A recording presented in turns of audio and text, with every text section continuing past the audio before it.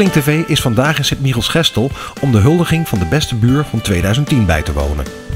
Een grote groep belangstellenden is naar het gemeentehuis gekomen om de Beste Buur in het zonnetje te zetten. Er werden lovende woorden gesproken door onder andere de directeur van Buurtlink en de burgemeester. Beste buur Wil was er een beetje beduust van en hij liet het allemaal maar een beetje over zich heen komen. Wil, hoe voel je je nu? Nou, beter. Vanmorgen was het nog heel anders, maar nu gaat het wel wat, ja. Dus ik ben een beetje van de schrik bekomen. Had je dit verwacht? Nee, dat heb ik niet verwacht.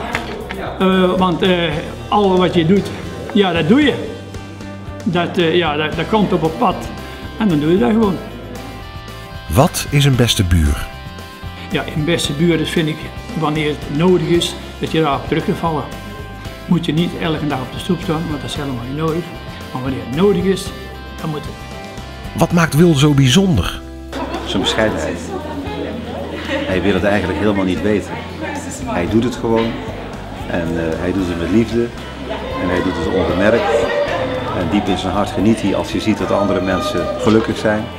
En hij zal er nooit mee te koop lopen. Wil is er altijd. Wil is heel betrouwbaar. En een goede buur hoeft niet altijd op de koffie te komen, maar daar moet je op kunnen bouwen.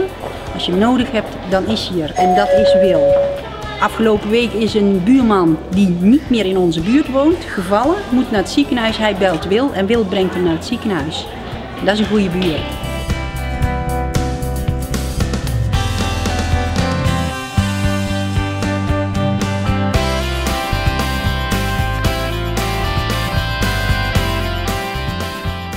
Ria, ben je trots op Wil?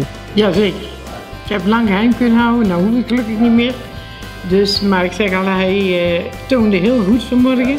En hij zit hier en hij neemt een slukje koffie en de koffie ging eroverheen. Hij had echt de bibbers, dus hij had toch wel een beetje zenuwen. Hij zei altijd wel, ik heb geen zenuwen, maar nou kwamen ze toch wel uit. Dus